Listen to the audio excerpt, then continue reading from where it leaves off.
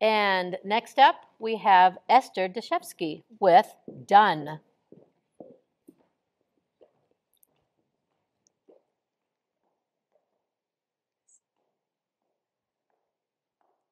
Привет, hello, shalom, and hola.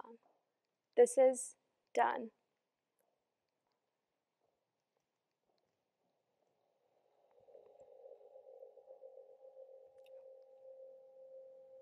Do you like to draw, but find it so complicated sometimes? You know what you want to draw, but you can't let it out, or when you do, you overthink it too much.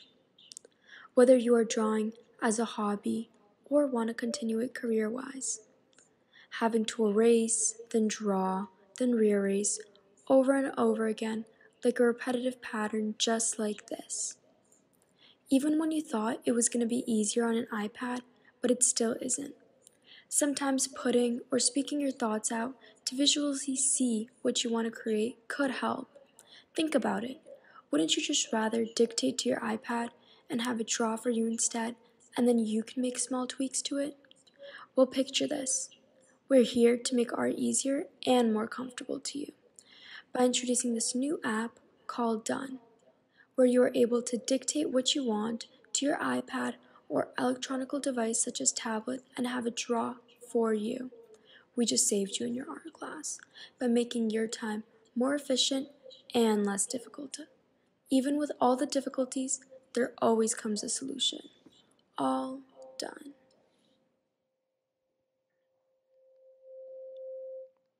Do you like to It's do you like to draw? Oh, okay. Imagine a young girl who spoke 3 languages within the first 5 years of her life, and then learned a fourth language in middle school. Well, I was that girl. I was born into a Russian speaking family. My first language was Russian, and then I started learning English and Hebrew parallel to one another. And then later on in middle school, I was learning Spanish. So you could see how difficult it was in my writing and speaking, but it was more into my writing. When I was going into high school, my parents hired a tutor for me, and she helped me with my writing skills, but it was still hard to get my thoughts out onto paper. And instead, she told me to dictate to the device, such as Google Docs, and have it write for me.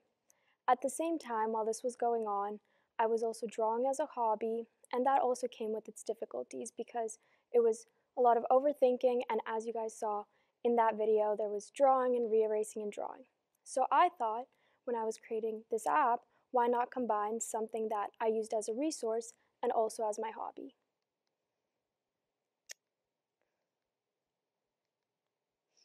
So this is my product. It is called Done. It is a place where individuals can dictate to the app what they want it to draw for them. And on the bottom, as you can see, there is a microphone that you click it and you speak into it and draws for you. And right next to it is a globe, and it can detect any language, or you can click on any language that you speak in, such as Russian, English, Spanish, Hebrew, and it'll be able to recognize it for you. It is a B2C and slash consumer app because it is a space where individuals can feel safe in and just have the freedom to do what they naturally love to do. And that's what I did in my writing when it was just more comfortable for me. So my target market is kids since I was using this as a resource and as a hobby going through elementary, middle, and high school. I wanted to target kids like my age, especially multilingual kids, and even kids that have physical disabilities that prevent them from being able to draw if they broke their hand, or any other disabilities that impair them from doing it. And it's just easier for them to, it'll be less difficult for them and less overthinking. So my go-to-marketing strategy is the app will be set in around 9 months because it's complex, it has dictation, and you need to create a team, and moreover, just in case if the app crashes or the app isn't working. And so that will be set in November 2022, since the idea already came across, and again, need to gather a team. And then after that, after the app is created, because in order to create an app, then you can create then you can start promoting it on social media, and that takes a year to create a successful ad campaign. And I'm also thinking of partnering with art schools and art classes and even hospitals, because that if they provide their patients with electronic devices for them to draw. And the reason why I'm also looking at academic schools is because this can be used as an education tool for someone that is learning either a new language, or if a kid comes into kindergarten and starts speaking, for example, they learn how to use a new word like they learn a new word like cat, so they know what a cat looks like and so forth, so they can speak into the app and say, please draw me a cat, and they will be able to know what a cat looks like and continue practicing it. So budget-wise, it didn't update, but the salaries, there will be software designers or graphic designers, project managers, a marketing team, system administrator, and with that, you're looking at least $500,000, $300,000 or $500,000 for just the team for those 9 months.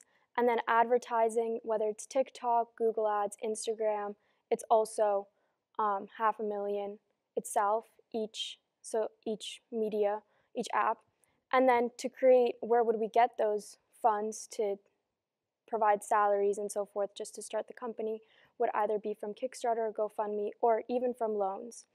And there will also be a subscription fee, because even though this is to help other individuals, it still needs to function and get the app working. So there will be a 14-day free trial just to see how that app works, and then $8.99 a month for every individual. And then for schools, when we partner with schools, every 75 people individually will be $5.99 per person.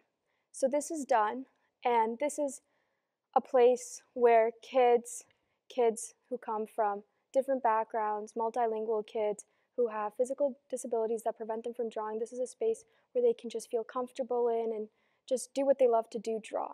So even with the difficulties, there always comes a solution. Thank you for your time. Thank you, Esther. Thank you, Esther. Sanjay, I would love to start with you. Yeah, sure. Esther, first of all, great job. I thought you were really articulate, nice flow to the presentation. I liked how you drew us in with your story, and that really helped, and showing the dictation on the pad. I think it's a great idea, and I think there's clearly a need for it. I think you're living proof of it, and I think all of us kind of anecdotally will probably attest to it, right? I think with that said, what I'd encourage you to do is, I think when you said the target is kids, I think it's way broad. You know, it's like every kid, right? And so I encourage you to think a little bit more narrow. And you did. You started to think about, you said like kids that physically can't draw, right? And so I'd encourage you to kind of think about a more narrow target market. Start as that beachhead, and you have it, right? So it's not just all kids, but it's children who physically can't do it. And this would be a fantastic app that can partner with them to get it done. I think you had a really interesting idea there in terms of the art schools and the hospitals. And the second comment that I have is, you know, as I'm listening to you, is like, who's going to pay, right? Are the students going to pay? Are their parents going to pay? Or are the art schools and hospitals going to pay? And you probably don't know the answer to that. But I think, you know, as you get out there, I think you need to kind of quickly validate that, right? From a monetization and business model type of perspective. And then the last thing I'll say is, well, two more things. I think it would be cool if you had like a prototype.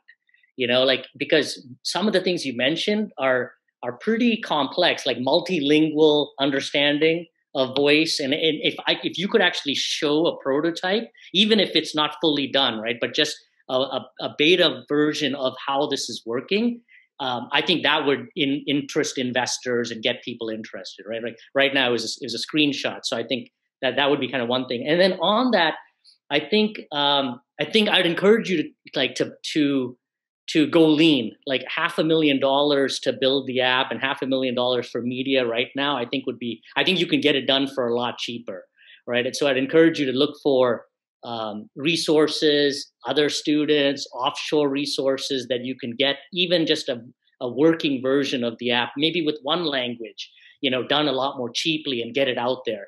Versus when you said $1 million, I was like, wow, like, you know, that's a lot of money to raise right now without seeing if there's traction in the market. But otherwise, fantastic. It's a great idea. I'd encourage you to push ahead on it. Thank you, Sanjay. Thank you. Luann. Yeah, I won't repeat some of the things that Sanjay had said, except for to echo what he's saying about start simple, get something out there, maybe do a really simple app, because what you're talking about is terribly complex from a coding perspective and integrating back end. So even if you got an app and put it, in the app store for $1.99, and that way you can prove your concept by how many people actually are using the app. So that's the first thing that I'll say. You got my attention when you started talking about kids, but you didn't do that right at the beginning. So as you're drawing, which I love your video and your narration as you're drawing, I'm already asking myself, well, who is this for? Is this for artists? Is this for designers? But when you said kids, I'm like, okay, now I'm on board. And as a matter of fact, you might even tap into some of our experts in our communication science and disorders department. Those faculty members and even their students are just, they study brains, so you could really tap into their expertise. And I think there is something to the subscription model. There are all sorts of subscription platforms out there. And back to the point about putting a prototype out there, you could try freemium and see, how many people liked it, subscribed to it for free, and then, build from there. So those are my suggestions at this point. Thank you, Luann. Thank you, Esther. Thank you, Esther. Thank you.